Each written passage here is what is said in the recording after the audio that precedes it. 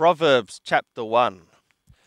The Proverbs of Shlomo, the son of David, king of Israel, to know wisdom and instruction, to discern the words of understanding, to receive instruction in wise dealing, in righteousness and justice and equity, to give prudence to the simple, to the young man knowledge and discretion, that the wise man may hear and increase in learning, and that the man of understanding may attain to sound counsels. To understand a proverb and a figure, the words of the wise and their dark sayings. The fear of Yahweh is the beginning of knowledge, but the foolish despise wisdom and instruction. My son, hear the instruction of thy father, and forsake not the law of thy mother, for they shall be a chaplet of grace to thy head, and chains about thy neck. My son, if sinners entice thee, consent thou not. If they say, Come with us, let us lay wait for blood, let us lurk secretly for the innocent without cause. Let us swallow them up as Sheol, alive, and whole as those that go down into the pit.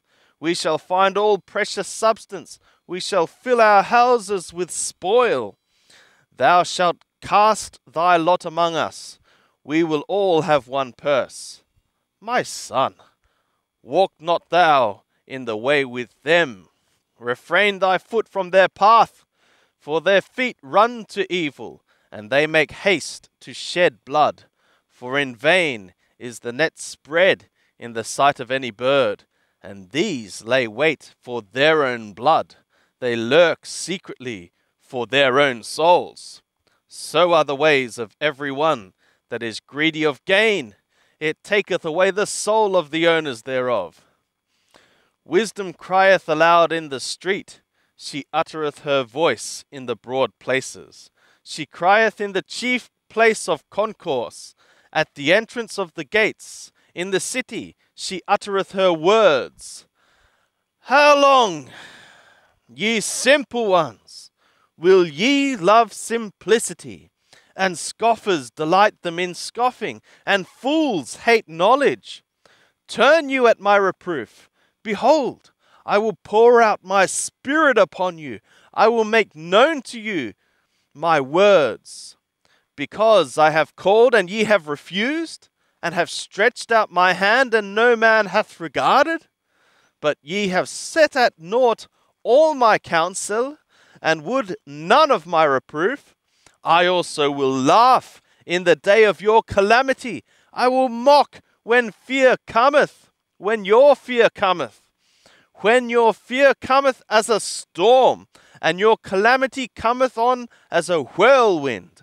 When distress and anguish come upon you, then will they call upon me, but I will not answer. They will seek me diligently, but they shall not find me.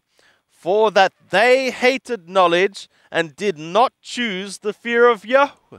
They would none of my counsel, they despised all my reproof. Therefore shall they eat of the fruit of their own way, and be filled with their own devices. For the backsliding of the simple shall slay them, and the careless ease of fools shall destroy them. But whoso hearkeneth to me shall dwell securely, and shall be quiet without fear of evil.